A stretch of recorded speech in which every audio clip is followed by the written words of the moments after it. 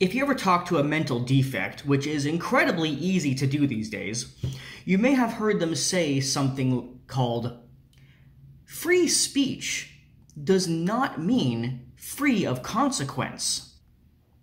Allow me to show you with an example just how fucking stupid you sound when you say that.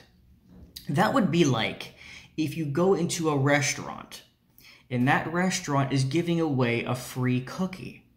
But they say to you, well, sir, free cookie doesn't mean free of payment. That's what you sound like when you say that. By all means, allow me to show you what the word free means.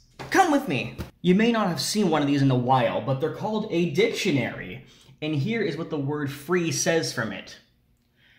Not under the control or power of another, having social and political liberty, independent, able to move in any direction, not burdened by obligation, not confined to the usual rules, not exact, generous, frank, with no cost or charge, exempt from taxes, duties, etc., clear of obstruction, not fastened.